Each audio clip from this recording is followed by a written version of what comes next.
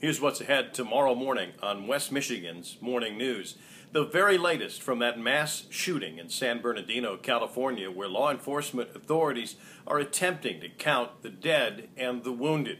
We'll go to Southern California with Mike Watts and 24/7 News tomorrow morning, live.